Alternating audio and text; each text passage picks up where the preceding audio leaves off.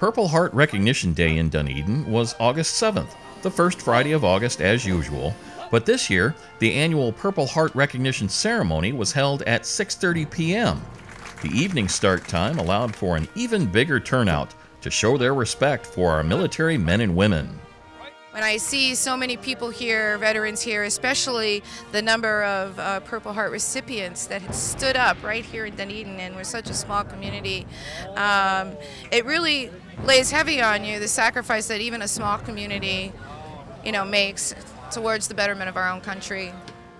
Being the first Purple Heart city in the state of Florida is a matter of pride for Dunedin.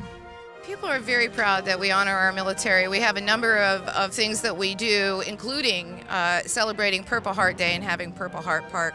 But we do many other things. We have our welcome back to our residents when a military man comes home or a lady comes home. We hang their name over right here on Main Street and Alternate 19, and we do just a number of different veterans issues and support that we feel are really, really important.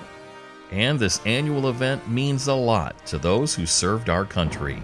It's great that Dunedin puts the effort that it does for especially us Vietnam veterans. I love Dunedin as a community, and it's always treated veterans well. Purple Heart Recognition Day in Dunedin is a yearly event that has not lost its significance or importance over time. It keeps growing. It's our 8th anniversary. This was our first year that we did it in the evening, and it was on a Friday night, so there's lots of activity going on in the downtown. We really are a diverse community. We love arts, culture, music, the environment, and we love our veterans, and that's what makes Dunedin the unique place it is.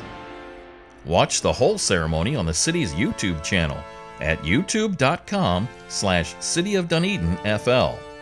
If you don't get a chance to see it, be sure to attend next year's ceremony. And in the meantime, if you see a service person, be sure to say thank you.